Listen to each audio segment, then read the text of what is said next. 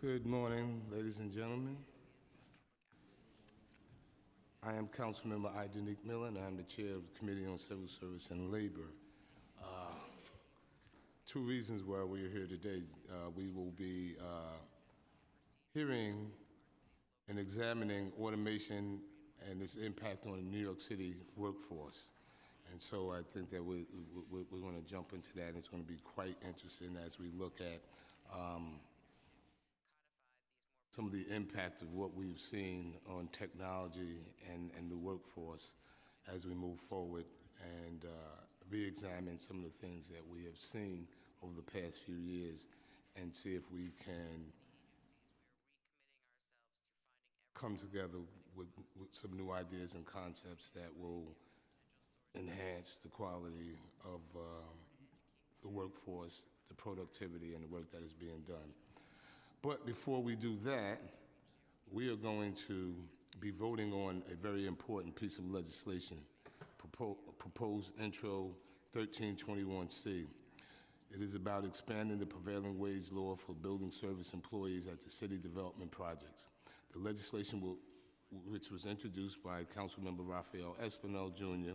in New York State, the prevailing wage law requires that contractors on state-funded construction projects pay the workers no less than the wage and benefits level prevailing within the local construction market.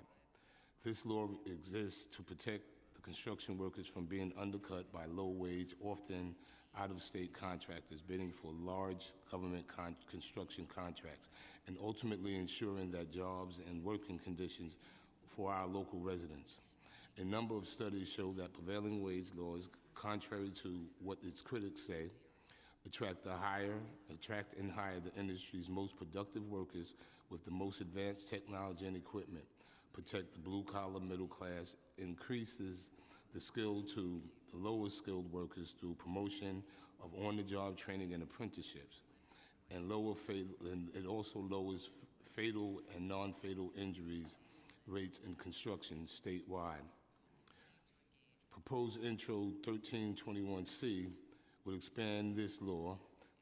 This bill would require that the payment of prevailing wage to building service employees in buildings where a private developer receives at least $1 million in discretionary financial assistance from the city or city economic development entity for the city development project. The proposed bill would cover additional developers and projects, removing them from the exemption in the prevailing wage law for affordable housing and the not-for-profit developers' residential projects. Building service workers in most residential projects with 120 units or more receiving financial assistance for new construction or preservation would be required to pay prevailing wage.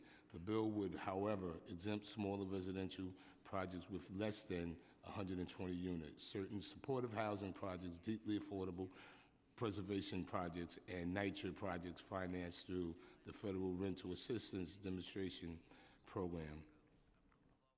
This past June, the committee held a hearing to hear a number of pieces of legislation. Proposition 1321C was heard. At that time, it was proposed as 1321A.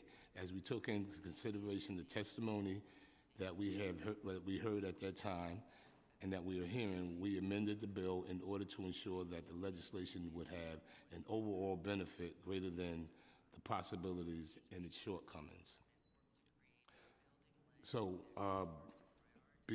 before we bring this to a vote, I just want to say that I've read recently some of the critics that said that prevailing wage among service workers would undermine the affordable housing industry. I would submit that they are not mutually exclusive, that we can provide dignity, respect, and fair compensation for workers at the same time, ensuring that we continue to grow our affordable housing market. Therefore, I would urge my colleagues, as I am, to vote yes on this legislation. I'd also like to thank my staff for helping to put this together.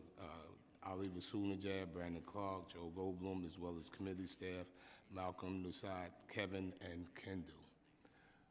Billy? William Martin, Committee Clerk. Roll call vote. Committee on Civil and Service Labor. Introduction 1321C. Chair Miller. I vote aye.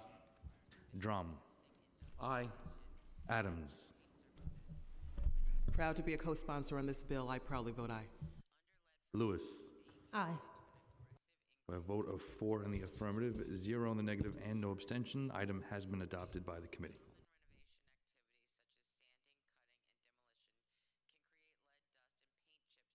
Thank you. We'll hold the vote open, and we'll take a moment to kind of transition over, and then we can begin the hearing.